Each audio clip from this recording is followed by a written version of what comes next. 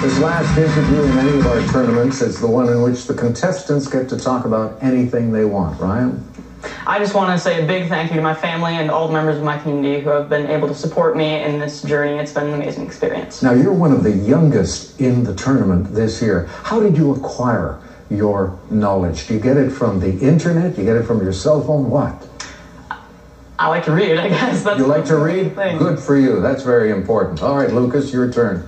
I'd like to thank my family, especially for going throughout this ride with me, coming out to LA and watching me, especially my grandma, who was the first to encourage me to try out for the team tournament and then has helped me and supported me so graciously along the way. Is your grandmother a fan of the program? Oh yeah, big fan. Big fan? Big fan. Good, good. All right, Avi, over to you now. Well, I wanted to start with a question. And a lot of people asked me when they found out I was coming to Jeopardy, why does that matter? You can Google anything with your phone. Any of these questions can be Googled.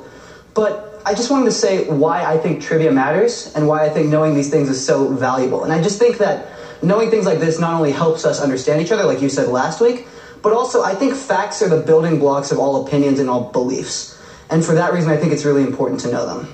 Here, come over here. Stand here. I'll be a contestant. You be the host. Go over there.